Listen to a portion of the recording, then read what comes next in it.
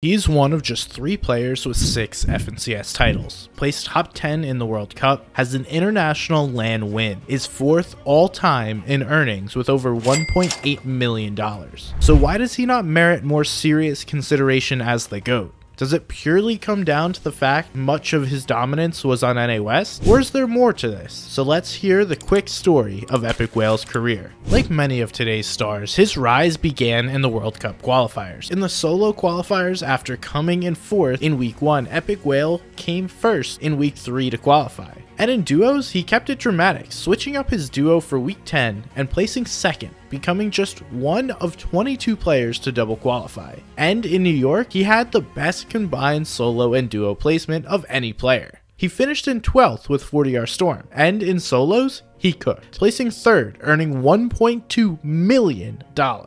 Incredible. For lots of players, double qualifying and winning millions would be their peak, but after the World Cup, he proved he was just getting started. In Season X, he came in 4th in trios, and in squads in Chapter 2 Season 1, he placed 3rd with a stacked squad, Scented, Edgy, and Rex. He and Rex would team up for duos in Season 2, and going into Season 2, Epikwhale would make a crazy decision. He would switch from keyboard and mouse to controller.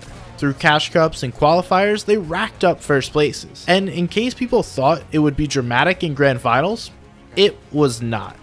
They cooked. Yes, sir! Each winning their first FNCS title. And in Chapter 2 Season 4, aka Stark Season, he would form perhaps the greatest trio in Fortnite history when he teamed up with Arkram and Rex. And while people knew they were good, few on the region were ready for what they would unleash with huge games, including a 17 elimination win. Their huge wins and ridiculous consistency brought their margin of victory in grand finals to over 100 points. But they would not rest on their laurels going into Season 5, qualifying straight to grand finals after winning the week 2 qualifiers. And they cooked, getting another dominant grand finals win. And just so this doesn't get repetitive in Season 6, they cooked again, winning, but one team, Fav, Snacky, and Kenshi, was starting to bridge the gap, as the region was slowly catching up to them. Even though they were so confident, they disbanded to give up their auto-qualification spot in Season 7. Then proceeded to get first place in Qualifier 2. We cannot replace him. But Grand Finals would be close. In 3rd, going into Game 11, they showed they were built for it. Epikwhale chasing. He's going through. He's not going to let this heal up happen. What a huge disruption. He gets a knock, but that's what Epikwhale. He was doing what he needed to do. But they were only in 2nd going into the final game, and this happened. More mats. They're gonna need more tags eventually, and they need more shields. And they see that someone is knocked, and oh no, Snacky gets knocked. Kenchi's gonna have to do this. Last time he was a solo, it was a 22nd, but now the lobby spray is real. The beams are coming through, the triple spray, and now it's gonna let Kenshi retreat back. Has to be careful. It's gonna get the elimination on the temple. They ended up going down, and no! They are down. First place is out of this game. It is now Arkram, Epikwhale, and Rex's turn to take the lead and run. Winning their 4th straight, but all good things come to an end, as they finished 2nd in Season 8. Then, he and Arkram teamed up with Reet and won Grand Royale. 6 championships in 2 years, a dominant run that might never be repeated. And in Chapter 3, which was duos, he would play with Arkram. They would start the chapter off slow with a 15th in Season 1 Grand Finals, but would bounce back with a 3rd in Season 2, which would be the last FNCS Arkram played as he retired to compete in Valorant. During Season 2, an awesome trend would emerge, the return of LANs, the FNCS Global Invitational.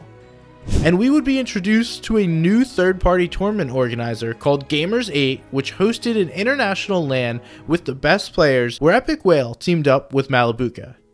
And despite the language barrier, they cooked, winning a stacked international LAN, another feather in his cap. And when he got back, he teamed up with Reet for FNCS. And while expectations were very high, they only managed 11th. But In the FNCS Global Invitational, they were looking to bounce back against the world's best players, and their organization TSM was going through a transition phase as their main sponsor, the crypto exchange FTX, was blowing up amid fraud allegations, but narrowly missed out on being in the top half, placing 27. As 2022 became 2023 and Chapter 3 became Chapter 4, they looked to stick together and return to their FNCS winning ways. And in the first FNCS of the year, they placed 6th in what would be the last in North America West. This means if you play on NA East or NA West and you queue up for tournaments on those regions, you'll be automatically rerouted to NA Central servers and playing on NA Central ping. Now he would have to prove himself, not just against the weaker players of the West region, but against some of the best players in all of North America. While it would be a challenge winning on a better region, a win would validate his greatness. But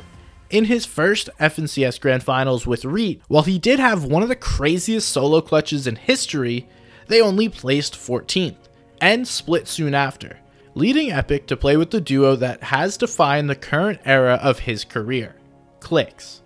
But in 2023 they started slow, placing 23rd in Major 3, but just a few weeks later they bounced back, placing 4th in the Last Chance Major and punching their ticket to Copenhagen, albeit in the lower bracket, where they missed finals by just 2 spots. But if you thought a great player would go down and stay down, you would be wrong, because in Major 1 in 2024 he placed 4th with Clix, his best placement of Central, and tied for Clix's best placement ever. And given the clear chemistry with his duo, we could see a championship in their future. Will be there. Good luck. So, while many put players like Miro, Tayson, Booga, and sometimes even Cammy and Queasy ahead of him, aside from Gamers 8, he has struggled in the last 2 major lands, the Global Championship and Global Invitational. And aside from a 4th place, he has not had a standout performance on Central. But given his amazing resume, 3rd in World Cup, the Gamers 8 LAN win, and 6 FNCS championships on West, he could be 1 or 2 big tournaments away from summiting to the peak of Goat Mountain. Can he be considered the greatest by winning one of these upcoming Grand Finals with Clix?